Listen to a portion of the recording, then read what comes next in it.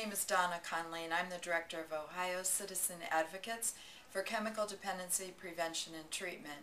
Our organization represents all of the thousands of Ohioans and their families who need access to both prevention and treatment services for addiction to alcohol and other drugs. And I'm speaking today because of our concern about the devastating cuts that the legislature is proposing to the Ohio Department of Alcohol and Drug Addiction Services budget that affects both prevention and treatment services.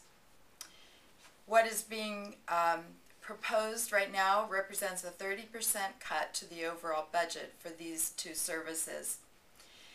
ODADIS, the Ohio Department of Alcohol and Drug Addiction Services, estimates that if this 30% cut goes into effect, that there will be 15,000 Ohioans who will not be able to access these services. That's 15,000 people who won't have an opportunity to access recovery from their addiction. That's 15,000 people who may find themselves in prison because they can't access treatment services.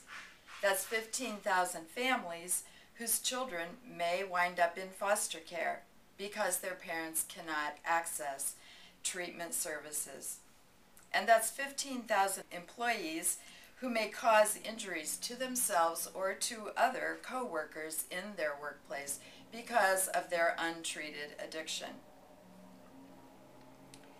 That's also 15,000 of our youth in Ohio who will not get the exposure to programs that prevent them getting involved with alcohol and other drugs at an early age. We know that addiction is preventable and treatable.